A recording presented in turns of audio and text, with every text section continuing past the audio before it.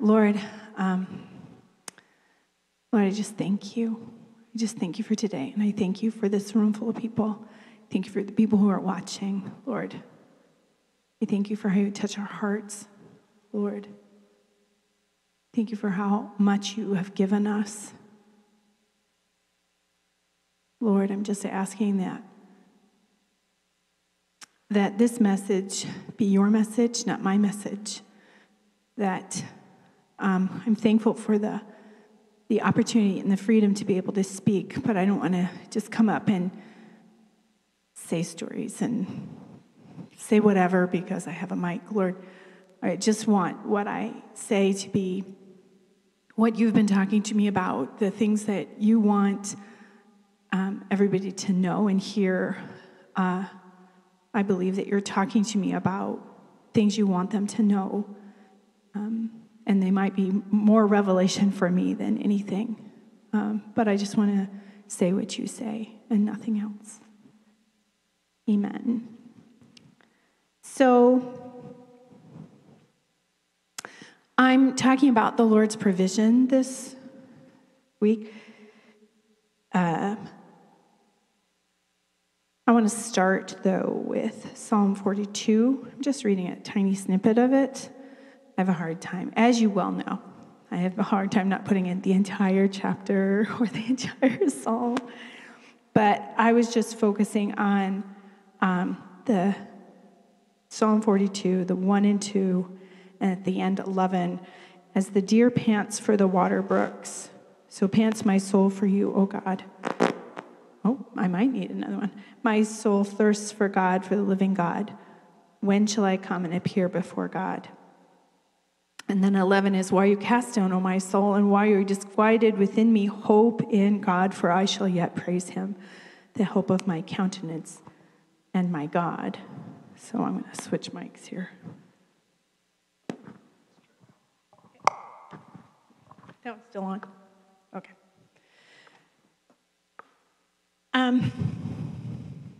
As I've been thinking about the Lord's provision, as I've been actually wrestling with releasing this, I know he's brought me to it, and I've been looking at things about the Lord providing in the Bible and doing word searches and just kind of going on those little trails that he might take you on too, I'm sure. But in the process of it is a very real, in the process of talking anytime, but really anytime I come in here is a very real wrestle within myself, and I just want to be a little transparent that I get distracted, that I get not just while I'm doing this, but from this. So I'll be reading something and I'll get distracted on bunny trails. Even trying to get to reading the Bible, I get distracted. My time will get distracted. And something that's been coming forth in the prayer room a lot is that the solution, the antidote, if you will, to distraction isn't to try and not be distracted. That's not going to work. That's like telling yourself, and I think this has come up recently, when you're struggling to try and get to sleep, telling yourself, I'm still awake, go to sleep already. I'm trying to sleep, I can't sleep, and you can't make yourself fall asleep. There are things you can do to try and help the process or not impede the process, but really whether you sleep is not up to you. And the same thing is true to a certain amount with being distracted. Whether or not you are distracted or getting taken off or your eye is caught or you lose time on your phone or you're playing on the computer and there goes an hour or, all of this thing, the solution to that is not to say, I'm going to stop, because that will be striving and it will not produce good things even if you are successful. The solution is to fall more in love and desire more, and the trick there is you can't make yourself fall more in love and you can't desire more. That's like saying, I'm going to fall asleep now. But you can ask for it. And this is absolutely what the Lord wants. He wants us to ask for more of him. He wants us to ask for more love, to want to fall more in love. My kids and I, we pray, Lord, help us want to want you more. Not just help us want you more, but help us want to want you more. We don't even have that without you. So in that vein, when I talk about the Lord's provision, I have to realize that I have to be hungry. So this distraction thing, I have to grow closer to the Lord. I have to want him more, and all of that comes from asking. But that hunger is the same thing. I can't make myself hungry. I can, to a certain extent, stop eating junk, and maybe I'll actually feel real hunger. But even that is hard to do, hard to resist in my own strength and striving. That's really an asking for thing as well. All of it is asking for, all of it. And so I need more desire. I need more hunger. And with love, there is confidence that he will satisfy. If I am just hungry and ravenous, I can be overwhelmed by that hunger and go to whatever source. But if I have confidence that, I have a meal coming, like I'm hungry, and at the end of the message, and when we're done praying, I'm going to go home and eat. And so I'm like, I can be hungry for a little while. If you've ever fasted and given up food, I'm hungry right now, but I'm not going to be hungry forever. I've made a decision to do this. I know it's really hard to stick to it, but I've got that end goal in sight, and sometimes you even go, I am so looking forward to that steak dinner when I am done, or whatever it is that you're fasting or giving up for a season. But that hunger isn't nearly so overwhelming if there's confidence that you will be fed at the end. When I was preparing for this message, and I didn't get any statistics because that was the bunny trail that the Lord said, you can look, but you can't keep. And that was to look a little bit at hunger in the world, and it's super hard. But basically, the desperation and the hurty part in it, not just that people are starving, and that they're young people a lot of times, but that they never know where it will come from. They never have assurance that they will get fed. So when they eat, it is shove it all in or hide it away for later. Kids in schools trying to take milk home and it leaking from their backpack because they don't have milk at home. Things like that. The amount of desperation that comes from not knowing that need will be met is huge. But it's not that desperation is just desperation without the hope. But we have the Lord and we have the hope. We know that our hunger in him, our hunger for food, our hunger for whatever we need, that he wants to meet that, and that we have to ask, and then we'll receive. And it might not be the fancy chocolate cake that you were imagining. It might be something a little less fancy looking that you had pictured than what you had kind of pictured in your mind, but he will still meet that need. I know for my own fact that eating low fat because of health reasons, that I'm almost always on the edge of hungry. I eat, I'm like, I feel so good for about 20 minutes. And then I have to wait a little while, even if I am hungry. But I know I'll get to eat again. But there's this weird cycle in knowing it doesn't last. You keep having to come back to it, come back to it, come back to it. I mean, we're meant to eat that way. We're not necessarily meant to have a big meal and then go, okay, God, I got enough of you. I'm good. It's Sunday. I am full. And then go through the week and go, I don't need to eat. I ate on Sunday. That would be really painful. He actually, when we're asking for hunger and he gives us hunger, we shouldn't be so surprised when it lasts 2 hours and then we're ready to eat again, right? We talk about, I got all filled up in the meeting, and then I went home and I don't know what happened. It all broke loose, and that's because we still need the Lord. We still need to be eating. It's time to eat again, essentially. I always look at that moment of, why is this happening? I was just full. I was just feeling the Lord, and now I'm all freaking out on my kids or whatever. And this is you feeling hungry again. You shouldn't be surprised you have to pray. Anyway, this is all just a setup for Song of Solomon 2. I'm just going to read 3 through 5. Like an apple tree among the trees of the woods, so is my beloved among the sons. I sat down in his shade with great delight, and his fruit was sweet to my taste. He brought me to his banqueting house, and his banner over me was love. Sustain me with cakes of raisins, refresh me with apples, for I am lovesick. I always like that one. I can't seem to talk about hunger without talking about satisfaction, without talking about more of the Lord, and I end up in Song of Solomon. Now, as part of my kind of regular reading, I came across 1 Kings 17. So if you'll turn there, then I'll explain a little bit.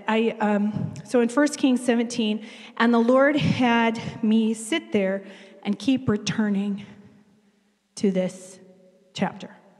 1 Kings 17, read it through. I'm like, okay, what are we reading today? We're doing that again. Okay, can we read something else? Yes, after you read that.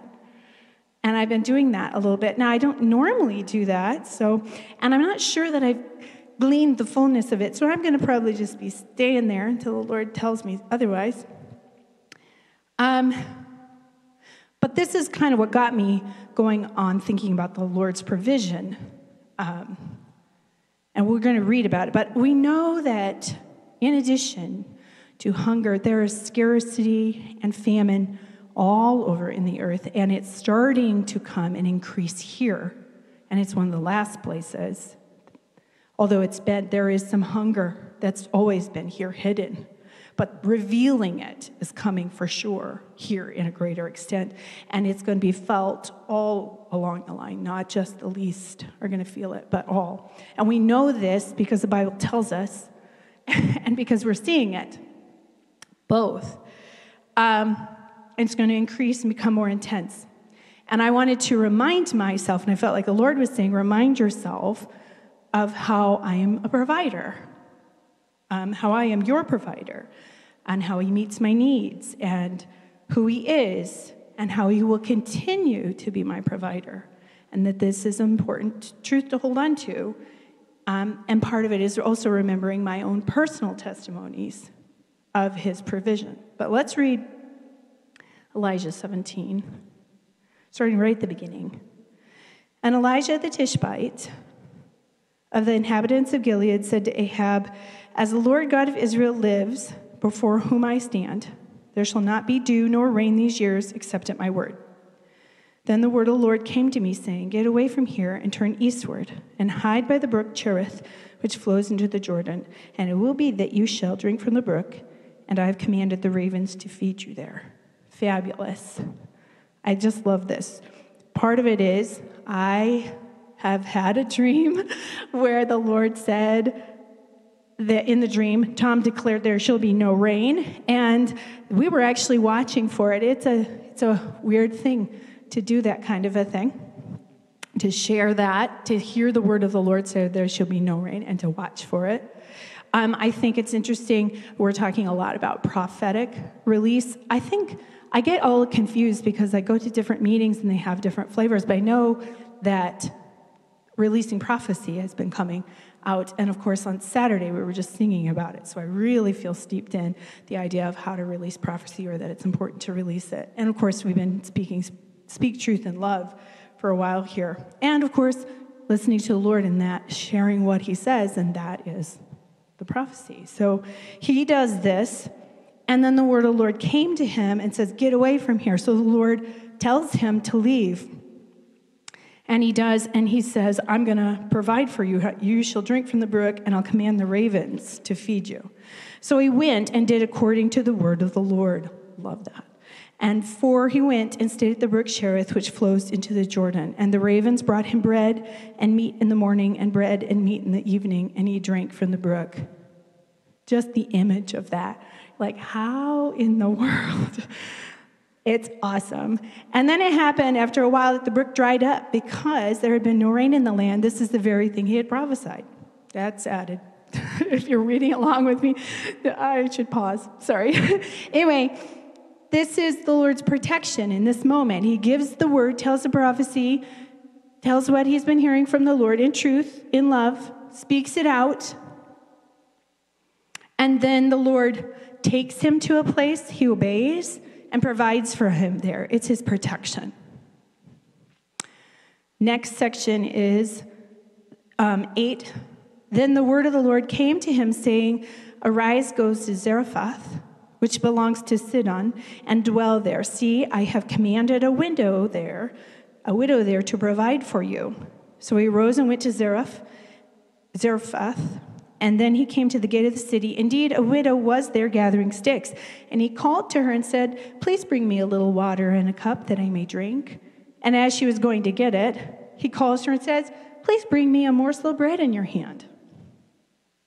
And so she said, As the Lord your God lives, I do not have bread, only a handful of flour in a bin and a little oil in a jar. And see, I'm gathering a couple of these sticks that I might go and prepare it for myself and my son, that we may eat it and die. So here we have, the Lord says, Go, you're going to find a widow. She is going to provide for you. He sees a widow. He says, Can I have a drink of water? She says, goes to get it. He says, and by the way, just a little bread. And finds out, oh, well, the last bit that I have of everything, I was going to make for my son and I, and we're just going to die. And that's the person who's going to provide for him, that the Lord set up to provide for him. And Elijah said to her, Do not fear. Go and do as you have said, but I'm still asking for that little piece of bread. But make me a small cake from it first and bring it to me, and afterward make some for yourself and your son. And I'm wondering what this woman is doing in her mind, thinking, I just told you I had enough to make one, and we were going to die. I don't know, but somehow... And what he has faith enough, and he knows what the Lord said, that he can even say to her, I'm going to ask that last bit of yours too. He's like, God told me, I trust him, he's going to provide, he said he was going to provide, and she's like, okay, then what have I got to lose, right? I'm just going to die anyway. She does. For thus says the Lord God of Israel, afterward make some for your son. For thus says the Lord God of Israel, the bin of flour shall not be used up, nor shall the jar of oil run dry until the day the Lord sends rain on the earth. So she went and did according to the word of Elijah. And she and her household ate for many days. And the bin of flour was not used up, nor the jar of oil run dry, according to the word of the Lord, which he spoke to Elijah. According to the word of the Lord, which he spoke to Elijah. Provision, says the Lord providing. This is what I'm going to have you do. This is what I'm going to have happen. You do what I set before you. Let me deal with how all this works. I'll even tell you how it's going to work. Even tell you it will not run out until. And then you have to trust it. And then she has to trust it. And her faith is in what he did, what he said. She goes and did according to the word of Elijah. She didn't hear from the Lord herself, but she heard him. He heard the Lord, and she believed it, and she did it. And their whole household ate for many days. Provision. First one was protection. This one's provision. And then Elijah revives the widow's son is the next section. I wasn't reading the headings, but here you go. Now it happened after these things that the son of the woman who owned the house became sick, and his sickness was so serious that there was no breath left in him. So she said to Elijah, What have I to do with you, O man of God? Have you come to me to bring my sin to remembrance and to kill my son? And he said to her, Give me your son. So he took him out of the arms and carried him to the upper room where he was staying, and laid him on his own bed. And then he cried out to the Lord and said, Oh my God, have you also brought tragedy on the widow with whom I lodged by killing her son? Okay, we talked about food, God. You said you provide, and you did that. You were so good to do that. What is with the son, right? Well, and I think it's so meaningful here that here when she says, What have I to do with you, O man of God? Have you come to bring my sins to remembrance? She has a life before this incident that we don't know. But when she sees her son die, she thinks, You're calling that all into payment now. And this is understandably the result of what I have done. And he will go down there. And he stretched himself out on the child 3 times and cried out to the Lord and said, "O Lord my God, I pray, let this child's soul come back to him." Then the Lord heard the voice of Elijah, and the soul of the child came back to him, and he revived. The Lord heard the voice of Elijah in that prayer. And Elijah took the child and brought him down from the upper room into the house and gave him to his mother. And Elijah said, "See, your son lives." Then the woman said to Elijah, "Now, by this I know that you are a man of God, and that the word of the Lord in your mouth is the truth." Not by being fed. Not by being fed. By this I know that you are a man of God, and that the word of the Lord is in your mouth, is the truth. This is the truth in love. This is the truth in love. And this is resurrection. This is resurrection. Now, I kept thinking about this and talking to the Lord about it, and I felt like he gave me protection, provision, and resurrection for those 3 sections. And I kept going, okay, I'm not sure about the resurrection one. I mean, that's sort of, I don't know.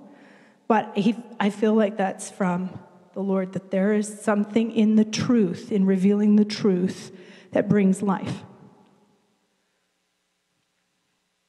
All right, so let's go to Jonah 4:4 for a moment.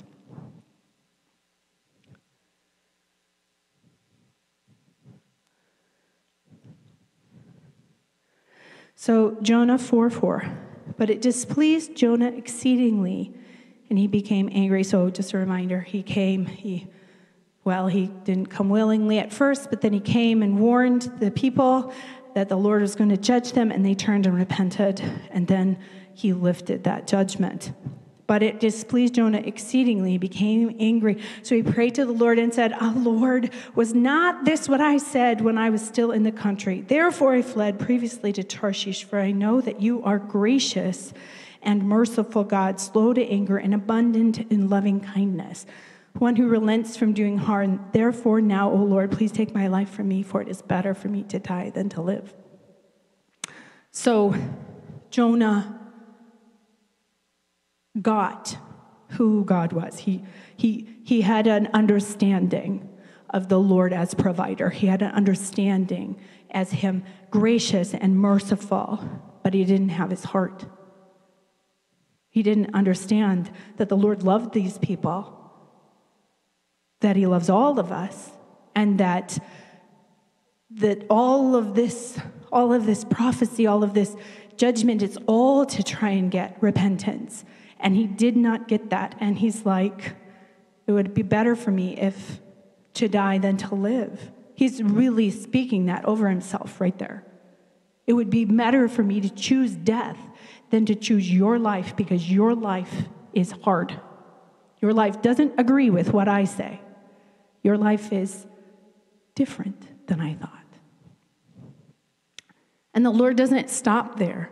Then the Lord said, "Is it right for you to be angry?" So Jonah went out of the city and sat on the east side of the city, and there he made himself a shelter and sat under it in the shade till he might see what would become of the city. So he's still looking for God to change his mind and bring judgment down in that city. He's still looking. He's still looking. And the Lord God prepared a plant, made it to cover over Jonah, that it might be shade for his head to deliver him from his misery. Jonah, is it right for you to be angry? Get my heart. Get my heart. Look, even while you're angry and over here on this mountain waiting to do this thing that I said I'm not going to do, because this was the whole point all along, I'm still giving you a little shade. I'm trying to bring you a little comfort from your misery. I'm trying to woo you back because I love you. And so Jonah was very grateful for the plant. Thanks for the plant, Lord. But as morning dawned the next day, God prepared a worm, and it so damaged the plant that it withered.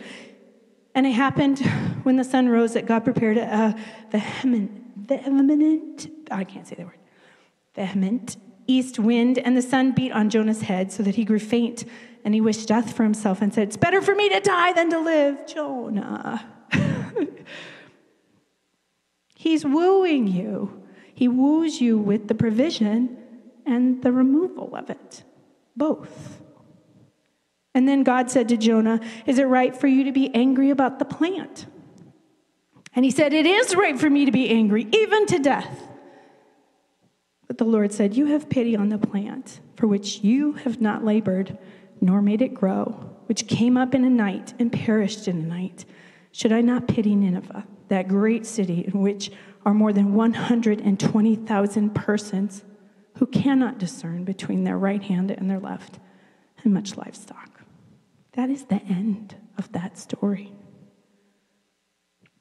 But what we get from it is that it matters what is going on in our heart.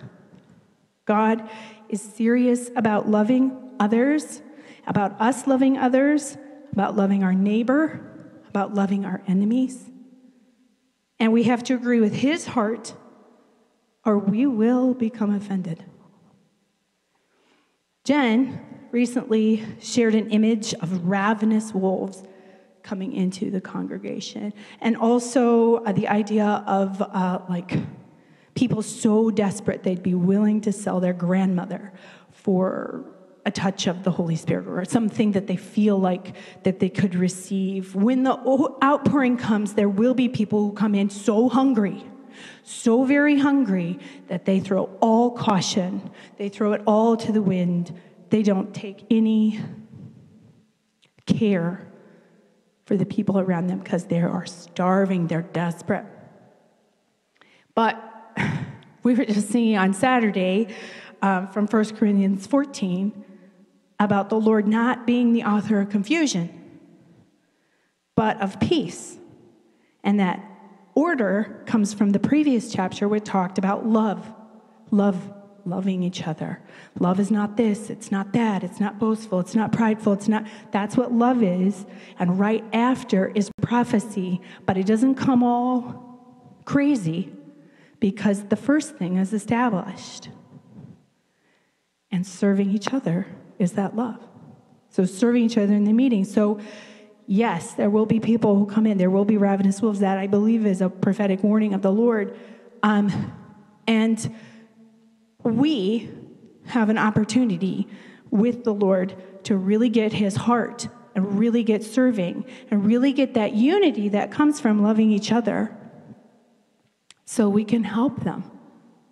So we can say to Nineveh, destruction is coming. So we can actually go, all right, I love you. I'm saying the truth in love.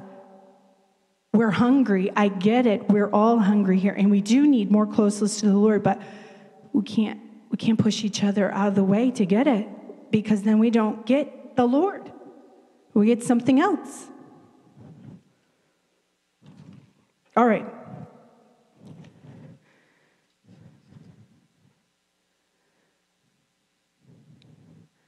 I'm going to take us briefly to Job. You can follow me if you want. I'm only there for like 3 segments. I'm saying this in faith because I don't completely see how it connects in. Part of what the Lord showed me, this is Job 38, part of what the Lord showed me is that, and he did it in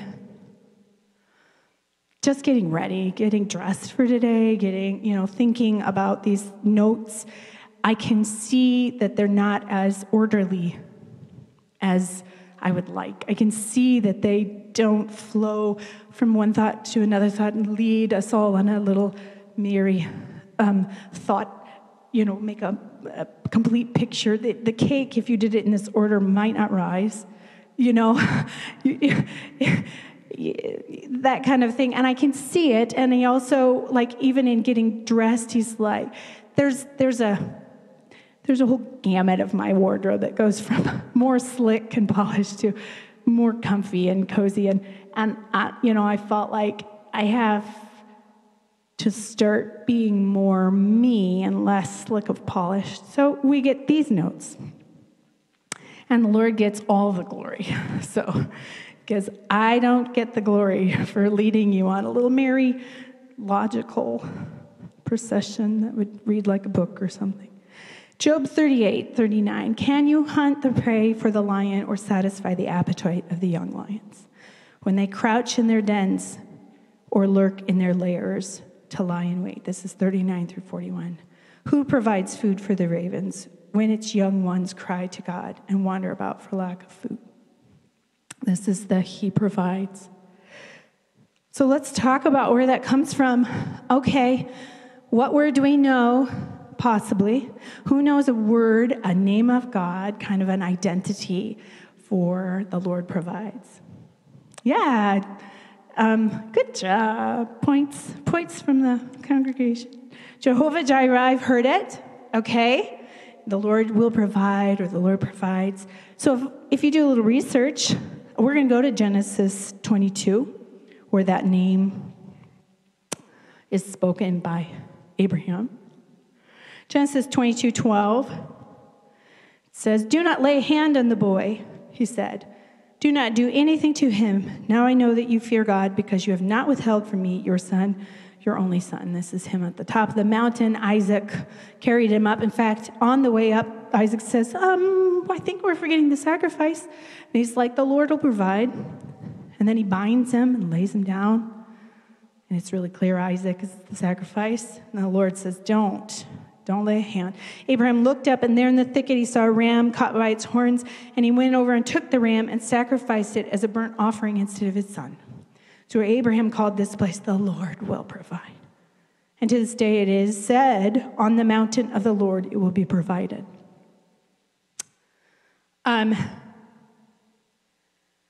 If we look at that word, so if you do it in, I went to the Blue Letter Bible. So, and Abraham called the place Jehovah Jireh, as it is said to the day, in the mountain of the Lord it shall be seen. So if you look up the word for provided, you get H7200. And it is Ra'ah. Jehovah Jireh. So Jireh there is Ra'ah, which shows up in the following manner, like 879 times it means see. 104 times see, like with your eyes. Look, 104 times look. Behold, 83 times. Shew, as in to show, I suppose. 68 times. Appear, 66 times. Consider, 22 times. Spy, 6 times. Respect, 5 times. Perceive, 5 times. You get this? Look, see, right? And provide 4 times in this moment, which is why it is the Lord, it shall be seen. In the other translation, with that word 7200, Ra'ah, which I don't know how many of you remember Paul giving a message about Ro'i, which was the message of Hagar going out into the desert desperate, and he was the Lord God who sees, Ro'i. That's 7210. It comes from the root word 7200. Ro'i, the Lord God who sees, comes from the root word of Ra'ah, which is Jireh. So that Ro'i, sight, again, to look at, to see. And then we know in that passage, and she called the name of the Lord that spoke to her, that's in Genesis 16:13. Thou, God, seest me. So that's the 7210, Ro'i. As she said, have I also here looked after him, and after him that seeth me. Again, she uses that. The God who sees me. This is Hagar, right, who's pregnant, fleeing from Sarai with Ishmael in the desert, and the Lord meets her there, and that's her response to him. And then another translation is the New King James, actually. Then God called the name of the Lord who spoke to her, you are the God who sees. For she said, have I also here seen him who sees me? Therefore the well was called Bir Lahai Roi, well of the one who lives and sees me. That provided word, one of the other 4 times that it's used that way, as provided as opposed to sees, is in 1 Samuel 16:1. Now the Lord said to Samuel, how long will you mourn for Saul, seeing as I have rejected him from reigning over Israel? Fill your horn with oil and go. I am sending you to Jesse the Bethlehemite, for I have provided myself a king among his sons. That's that same word there, Jireh. In Genesis 21:16 through 19, this is again Hagar. So in this section, I just read it. Then she went and sat down across from him at a distance of about a bow shot. This is across from her son. For she said to herself, let me not see the death of the boy. So before she was pregnant, and now she has a child, she goes back into the desert. She sat opposite him and lifted her voice and wept. And God heard the voice of the lad. And then the angel of God called to Hagar out of the heavens and said to her, what ails you, Hagar? Fear not, for God has heard the voice of the lad where he is. Arise, lift up the lad and hold him with your hand, for I will make him a great nation. And that God opened her eyes, and she saw a well of water. And she went and filled the skin with water and gave the lad a drink. So he provides water for her there and hope and a destiny for her son. So much more than she was, all the things she needed, all the things she longed for, he provided. You don't have to turn there. You probably know it. Matthew 5:6, blessed are those who hunger and thirst for righteousness, for they shall be filled. So provision is not just about food. We talked about it a little bit at the beginning, but like the widow had baked the cake for Elijah, there's the food, and God providing for food from the ravens and stuff, and him providing for her as well food. But it's also provision for Abraham, was God providing the sacrifice for himself instead of his son Isaac. For Hagar, it was hope, what we just read, destiny for her son, and also water. The Lord provided for Jonah shade and gentle correction. For Samuel, it was a king he provided. And what they all show is that God is compassionate. He's the one who sees, and all provision comes from him. Really, everything we have comes from him, and we often lose sight of that. So let's go to, when you think about provision and you think about Jesus, let's go to Mark 6:31.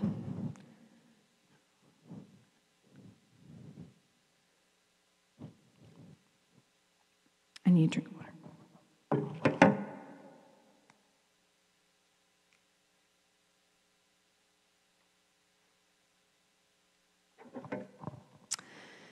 And he said to them, come aside by yourself to a deserted place and rest a while, for there are many coming and going, and they did not even have time to eat. So they departed to a deserted place in the boat by themselves. But the multitude saw them departing, and many knew him and ran there on foot from all the cities. And they arrived before them and came together to him. And Jesus, when he came out, saw a great multitude and was moved with compassion for them, because they were like sheep not having a shepherd. So he began to teach them many things. And when the day was now far spent, his disciples came to him and said, this is a deserted place, and already the hour is late. Send them away that they may go into the surrounding country with villages and buy themselves bread, for they have nothing to eat. But he answered and said to them, you give them something to eat. And they said to him, shall we go and buy 200 denarii worth of bread and give them something to eat? But he said to them, how many loaves do you have? Go and see. And then when they found out 5, they said 5 and 2 fishes. And then he commanded them to make them all sit down in groups on the green grass. And so they sat down in ranks in hundreds and in 50s. And when he had taken the 5 loaves and the 2 fish, he looked up to heaven, blessed and broke the loaves, and gave them to his disciples to set before them. And the 2 fish he divided among them all. So they all ate and were filled. And then they took up 12 baskets full of fragments and of the fish. Now those who had eaten the loaves were about 5,000 men. I really appreciate that we have been praying in the prayer room off and on this whole time about multiplication of resources. Also, I'm going to read the Mark 8, 1 through 10 account. So a little bit further. In those days, the multitude being very great and having nothing to eat, Jesus called his disciples to him and said to them, I have compassion on the multitude, because they have now continued with me 3 days and have nothing to eat. If I send them away hungry to their own houses, they will faint on the way, for some of them have come from afar. And then his disciples answered him, how can one satisfy these people with bread here in the wilderness? And asked them, how many loaves do you have? He asked them, how many loaves do you have? And they said, 7. So he commanded the multitude, sit down on the ground, and he took the 7 loaves and gave thanks, broke them, and gave them to his disciples to set before them. And they set them before the multitude. They also had a few small fish, and having blessed them, he set them also before them. So they ate and were filled, and they took up 7 large baskets of leftover fragments. Now those who had eaten were about 4,000, and he sent them away. Immediately got into the boat with his disciples and came to the region of Kalamazoo. Okay, so Jesus calls us, what do you have? He says, you feed them. What do you have? They give it to him. He breaks it, blesses it, he gives it back. They pass it around, and it is multiplied. Where I stumble into striving is thinking, okay, what do I got that I need to give away? And how do I meet their need? So I really am thankful for the prayer room, because on Friday morning, Tom prayed something along the line, I don't have the words right, but it had something to do with asking the Lord that I not give to the people from this need of trying to fix, but that I give to you and let you multiply and feed the people. I hope I didn't misrepresent you, but it really was important for me to hear that, because as I'm learning about provision, I'm also learning that he has something for us to do. He has given us something. That a lot of provision comes from, you have a little bit of flour, make a cake, right? You've got some bread, give it out, break it, bless it, break it out. But you cannot remove the Lord from this equation. You cannot. And it is miraculous. It is miraculous. Yes, that's all I'm going to say on that point. I don't want to bring up a whole different theology. But it is miraculous. Okay, so don't enter into striving into this. Give it to God. Let him multiply. These two stories do show, do share that Jesus is showing the disciples how to take what they're given, give thanks for it, bless it, give it back to him, right? Let him bless it, and then share it out. So it is a lesson here, but part of the lesson isn't just the take what you're given and give it, but it's give it back to him, let him bless it, multiply it. There's another time, John 21, 1 through 13. Lord provides. After these things, Jesus shows himself again to the disciples at the Sea of Tiberias. And in this way, he showed himself. Simon Peter, Thomas called the twin, Nathanael of Cana in Galilee, the sons of Zebedee, and two others of his disciples were together. Simon Peter said to them, I'm going fishing. And they said to him, we're going with you also. They went out and immediately got into the boat, and that night they caught nothing. When the morning had now come, Jesus stood on the shore, yet the disciples did not know that it was Jesus. This is after his death and resurrection. Then Jesus said to them, children, have you any food? And they answered him, no. And he said to them, cast the net on the right side of the boat, and you'll find some. So they cast, and now they were not able to draw it in because of the multitude of fish. Therefore, that disciple whom Jesus loved said to Peter, it's the Lord. I know how this works. I know you who provides. I remember this. Now when Simon Peter heard that it was the Lord, he put on his outer garment, for he had removed it, plunged into the sea. But the other disciples came in the little boat, for they were not far from land, but about 200 cubits, dragging the net with fish. Then as soon as they had come to the land, they saw a fire of coals there, fish laid on it and bread. Jesus said to them, "Bring some of the fish which you have just caught." And Simon Peter went up and dragged the net to land full of large fish, 153. And although there were so many, the net was not broken. And Jesus said to them, "Come and eat breakfast." Yet none of the disciples dared ask him, "Who are you?" knowing that it was the Lord. Jesus then came and took the bread, gave it to them, and likewise the fish. Do you have anything to eat, guys?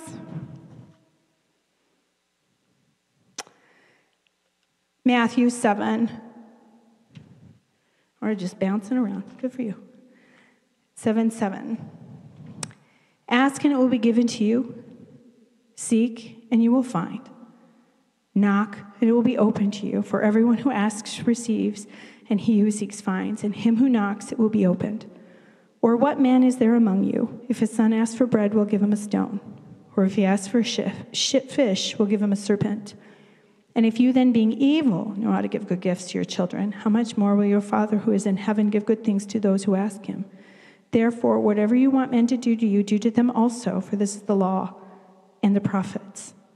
I'm going to keep going, even though mine has a little break, because I think it's part of it.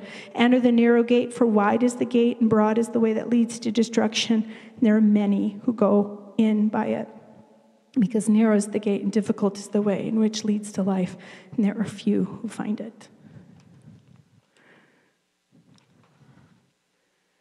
All right, so in Matthew 6, in the middle of the Lord's Prayer, it says, "Give us this day our daily bread." And then we've seen that with these other provision stories that you're called to do something with what you're given. And you have to be in a conversation with the Lord. Don't just do, but as he moves our hearts, we'll become more like the Acts 2 church. So let's turn to Acts 2:42. This is after the Holy Spirit has broken out and Peter is taught.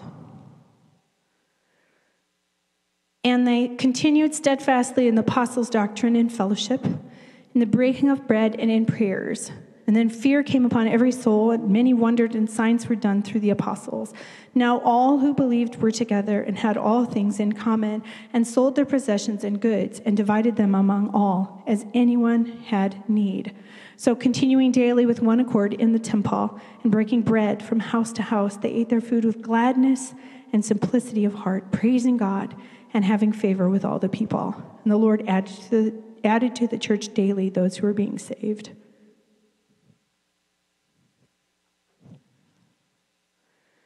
And Acts 3:4-10.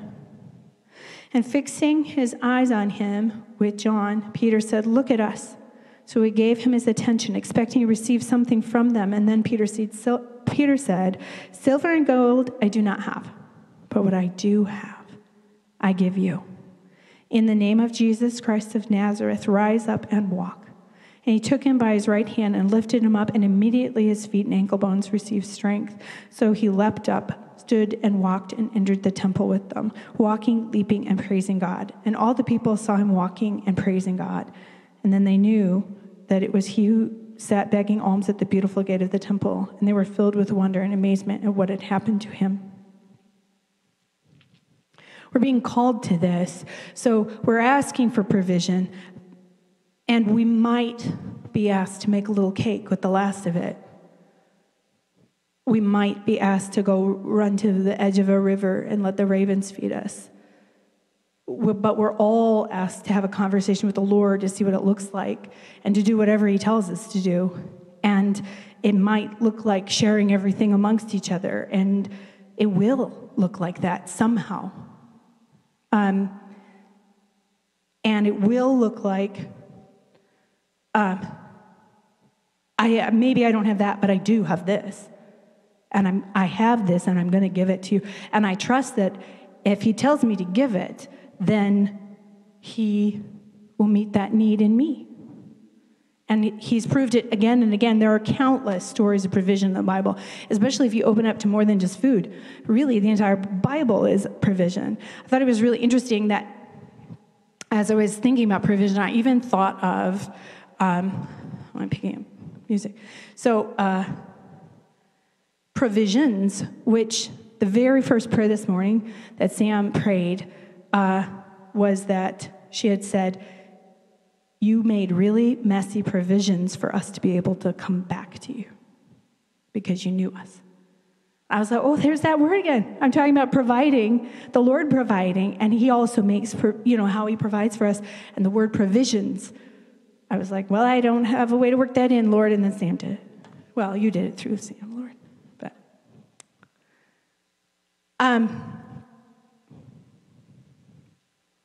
Matthew 25:19.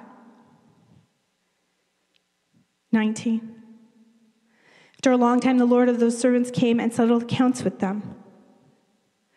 So he who had received 5 talents came and brought 5 other talents, saying, Lord, you delivered to me 5 talents. Look, I've gained 5 more talents beside them. And his Lord said to him, well done, good and faithful servant. You were faithful over a few things. I will make you ruler over many things. Enter into the joy of your Lord. He also, who had received 2 talents, came and said, Lord, you delivered to me 2 talents. Look, I've gained 2 more talents besides that. His Lord said to him, well done, good and faithful servant. You have been faithful over a few things, and I will make you ruler over many things. Enter into the joy of the Lord. Then he who had received the 1 talent came and said, Lord, I knew you to be a hard man, reaping where you have not sown, gathering where you have not scattered seed.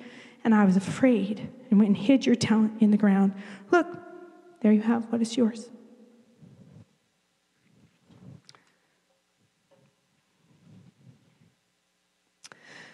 In Matthew 23:13, but woe to you, scribes and Pharisees, hypocrites, for you shut up the kingdom of heaven against men, for you neither go in yourselves, nor do you allow those who are entering to go in.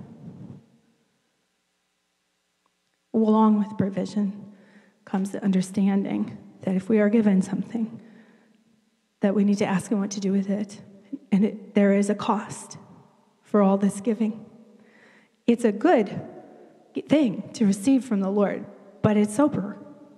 And we can't keep it for ourselves and hold it and lock it and shove it, and we can't prevent others from getting. And we have to go in fully with that. Paul prayed on Friday too. Just as you are attentive to our needs, let us be attentive to the needs of others, to others' needs. And then I thought it was really interesting. So I'm sharing people's prayers because in addition to these prayers, there was prayers I think Tom prayed that we might learn from praying from the prayer room, not from the pulpit. So I'm just giving you a taste of some of the things that were already prayed in here, that all of this message is already here, and I'm just condensing it for you this Sunday, some of it. Because I wasn't everywhere, so I missed a bunch of it too. But Sam had prayed about money for the temple coming from an offering of love. And she was praying about how when they built it, it was from an offering of love.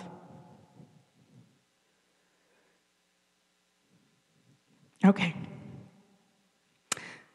I'm going to go back to 2 Kings. You can if you want to. I'm almost done. 2 Kings 4, a certain woman of the wives of the sons of the prophets cried out to Elisha, saying, your servant, my husband, is dead, and you know that your servant feared the Lord, and the creditor is coming to take my 2 sons to be his slaves. So Elisha said to her, what shall I do for you? Tell me what you have in the house. And she said, your maidservant has nothing in the house but a jar of oil. And then he said, go borrow vessels from everywhere, from all your neighbors, empty vessels. Do not gather just a few. And when you have come in, you shall shut the door behind you and your sons, and then pour it into all those vessels and set aside the full ones. So she went from him and shut the door behind her and her sons, and who brought the vessels to her, and she poured it out. Now it came to pass, when the vessels were full, she said to her son, bring me another vessel. And he said to her, there's not another vessel. So the oil ceased. And then she came and told the man of God, and he said, go sell the oil and pay your debt, you and your sons. live on the rest. So when there were no more vessels, that ceased. All right. This is the last one. Luke 12:43. Blessed is that servant, 12:43, yeah. Blessed is that servant whom his master will find doing when he comes. Truly I say to you that he will make him ruler of all he has. But if that servant says in his heart, my master is delaying his coming, and begins to beat his male and female servants, and to eat and drink and be drunk, the master of that servant will come on a day when he is not looking for him, and an hour when he is not aware, and will cut him in two and appoint him his portion with the unbelievers. And that servant who knew his master's will and did not prepare himself to do according to his will shall be beaten with many stripes. But he who did not know, yet committed things deserving of stripes, shall be beaten with few. For everyone to whom much is given, from him much will be required, and to whom much has been committed, of him they will ask the more. So I just want to end with this, that the Lord, when I asked him what he wanted to say to you, he said, tell them, I'm not done with you yet.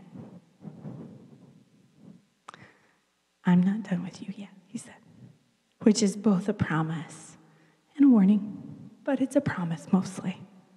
So, Lord, I just thank you. You are our provider. Really, all that we have comes from you. Each breath, each heartbeat that comes from you. Any food that we have, where we live, it all comes from you. Our talents, our abilities, the time we've even spent, it comes from you. The time we've spent growing our abilities comes from you. Lord, we don't want to waste anything. We know the time is short. We want to listen to you, what you have to say, and do what you have given us to do for this day. And keep eating, keep hungering, keep coming before you, having that conversation over and over. Lord, I just bind distractions in the name of Jesus that are coming against all of us. I just say, Lord, I want to be so full of love for you. I want to be so full of love for you, and I need you to pour it in me, that hunger for love, that desire. When you touch my heart with love, I am changed, and I feel it, and I know it, and I remember it, Lord. So I ask for more love for you, more love for each other, to be able to see each other the way you see, to have your heart for each other, and to take whatever little thing we have, to ask you what to do with it, to have a conversation, and to trust you to be our provider and meet all our needs. Amen.